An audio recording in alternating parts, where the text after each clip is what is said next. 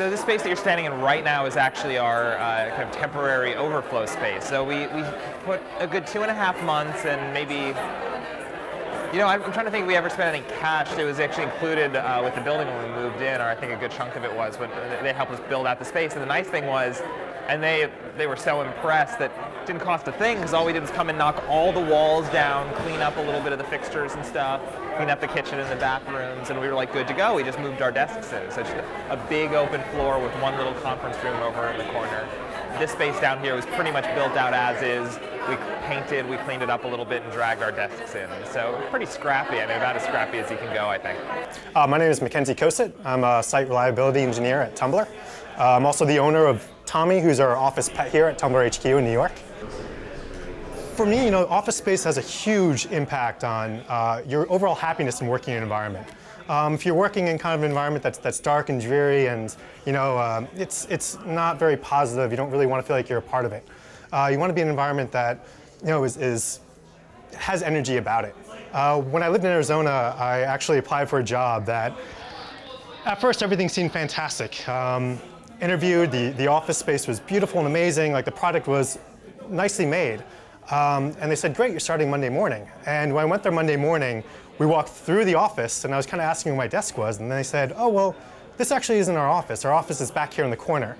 And they led me to this small door, opened it, and it was actually a large closet they converted into a little office. And it had one window, which was blocked by a shelf, and a bunch of desks in a square form, like all around the walls, where the main people of the company sat in the middle and just watched you. Very panopticon of prison, sort of.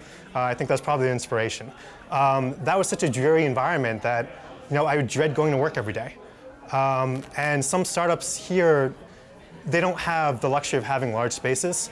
And that was actually one reason why I didn't take some of the offers, even though they had great products, because I want to be going to an office I was excited to be at every day, someplace to look forward to.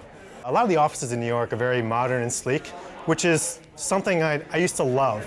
But the Tumblr office is just full of character. It's full of beat up hardwood floors.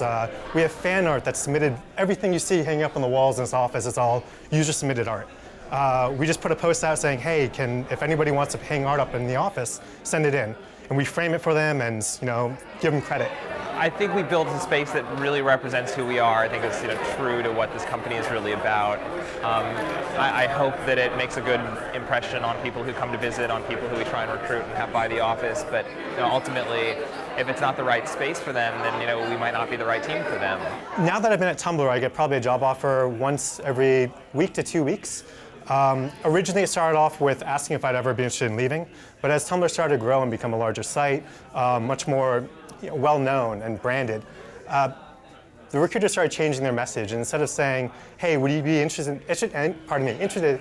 in this new job, instead they say, do you have any friends or recommendations who you think would be good for this opportunity? I think they realized that with Tumblr and the environment that we're in, it's really hard to pull people out of here. It's a very passionate place that a lot of us love working in.